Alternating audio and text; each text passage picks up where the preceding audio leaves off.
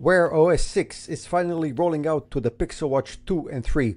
And yes, the old trick still works. Just go into Settings, then System, then About, and start tapping that little watch icon.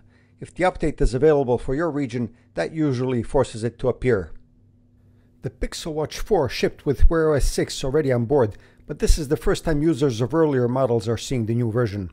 I'm based in the UK, and my Pixel Watch 2 updated without any issues. Here I'll show you quickly how to update. So if you click on Settings and then scroll down until you see the System option, tap on that, click on System Updates, and then repeatedly tap on the little watch icon until you get a message that there's an update that can be installed. So the rollout seems to be widespread because there are reports coming from the US and Germany as well about the update. Now, the version you're looking at for is 16.0.0. The download and install combined take around 10 to 15 minutes depending on the speed of your connection. Just make sure your battery is above 50% and the watch is on the charger before you start. Some users have mentioned the update drains battery fairly aggressively during the process. So that's something to keep in mind. That said, once the update is installed, battery life should actually improve. Google says you can expect around 10% better efficiency compared to Wear OS 5 thanks to platform level tweaks. Pixel Watch 1 users are still waiting, but Google has confirmed that the update will arrive eventually. LTE models of the 2 and 3 seem to be covered already. Some people are even updating the watch right before trading it in, which is a nice parting gift if nothing else. So what's new once installed? Well, Wear OS 6 brings in Google's Material 3 expressive design. It makes the UI feel more cohesive with better use of circular screen space, smoother animations, and a cleaner visual language. Fonts, icons, and interface components have all been tweaked. It feels more fluid and easier on the eyes. One of the more obvious visual changes is dynamic color theming.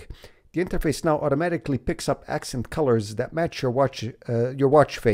chosen watch face, creating a more unified look without needing manual setup.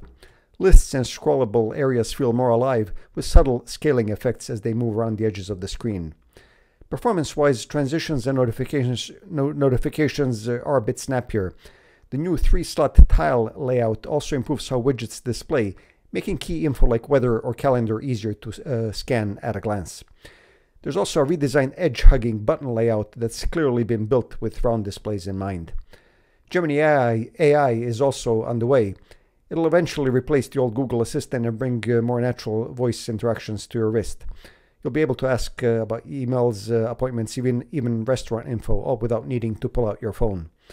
Timing on this rollout may vary, but it's part of Google's broader push to unify AI across its platforms. Security also gets a boost. The new update adds support for passkeys, which means you can sign in directly from your watch without having to grab your phone.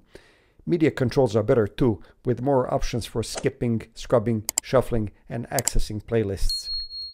Some users expected new watch faces with this update, and a few have shown up. The Pride face seems to be available for some, and the updated watch face APK is present on devices. But others, like the concentric design, aren't working yet or just aren't visible. It's not clear if that's a stage rollout or if another update will be needed to unlock them fully. All in all, this isn't a complete overhaul, but it's a solid update that brings smoother interaction, more visual consistency, and better overall performance.